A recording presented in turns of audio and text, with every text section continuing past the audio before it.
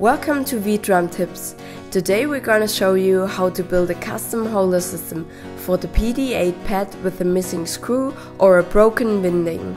The second-hand pad is still working, except of the mounting system. The original screw is missing and the screw thread is destroyed, probably by using an inappropriate screw. We tried to find such a screw in the tool shop, but they didn't have one with this uncommon winding. Let's remove the 3 screws and the metal cover.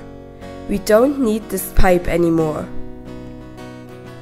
We need to buy an M6 eye screw, a convenient flat washer and an M6 ring nut.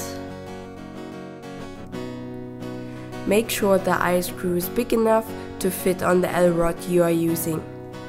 The outside dimensions of the screw are still too big to fit in the plastic cage of the pad. Therefore, we will use a metal rasp. Remove as much material as necessary.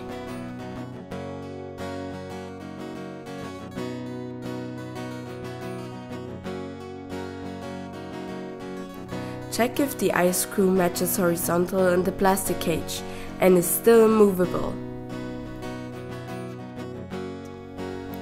Stick the screw from the inside through the hole of the metal part.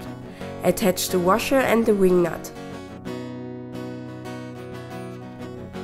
This is basically the same technique as used on the PD-125 pad from Roland. Assemble the parts and screw everything together.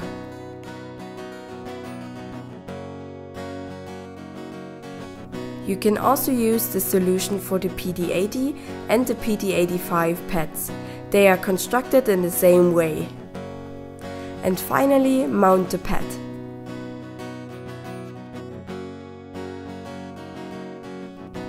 Check out our other videos and press the subscribe button if you like it. Thanks for watching!